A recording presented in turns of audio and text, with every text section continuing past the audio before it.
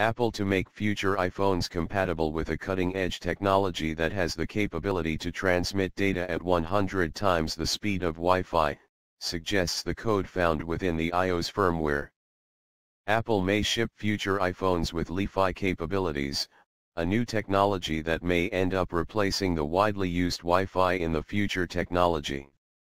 Beginning with iOS 9.1 update, the operating system source code makes mention of Li-Fi capability alongside declarations to other hardware and software capabilities, hinting that Apple may be experimenting with ways to integrate Li-Fi technology with future iPhones models. Li-Fi compatibility was spotted in the code for iOS 9.1 by a Twitter user, who goes by name Chase From, and was independently confirmed by Apple Insider. However, there is no such indication that Apple is actually working with Li-Fi.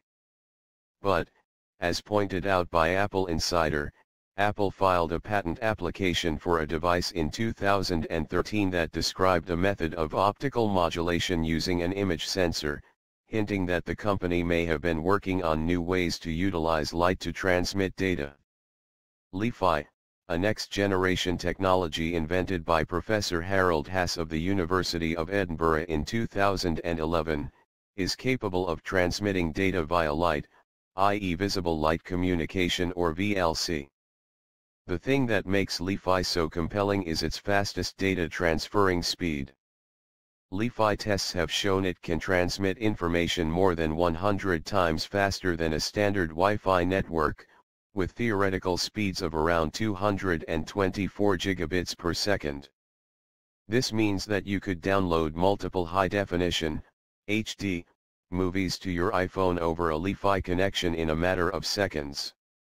However, it is unclear how Apple intends to make use of Li-Fi, as, at the present, no technology on the market uses Li-Fi.